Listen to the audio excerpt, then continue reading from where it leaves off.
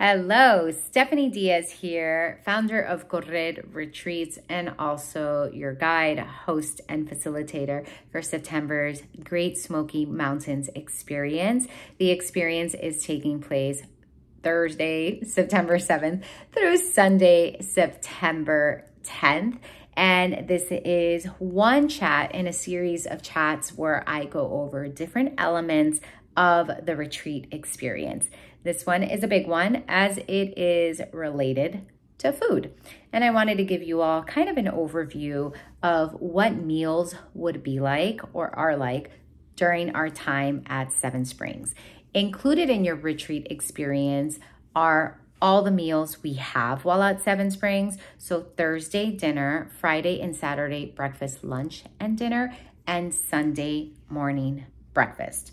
The meals are prepared by a private chef. They are all vegetarian, organic meals, and each meal is thoughtfully created with us in mind and with our activities in mind as well.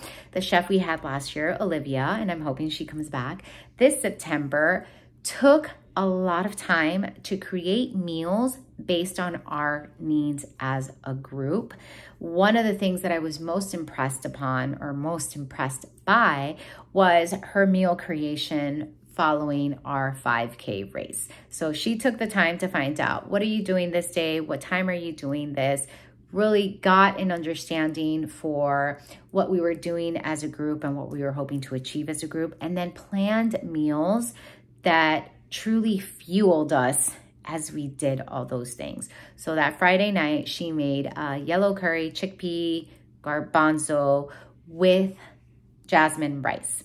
And one of the things that I especially loved about Olivia is that she took the time to explain the purpose behind the dish that she created alongside with the ingredients and how to plate it and how to serve it. And that was a meal that she made to help us in our recovery process. She explained the nutrients that were in the meal and how she felt it fit in with the overall landscape of our retreat experience.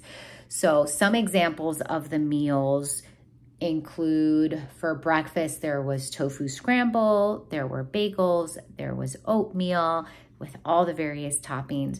For lunch, she made sandwiches that were delicious, sandwiches that we took to go on our hike actually, alongside with salads and different bowls where you could pile things on. For dinner, again, that yellow curry garbanzo dish and also enchiladas. So everything was, again, very thoughtfully created for each of us present.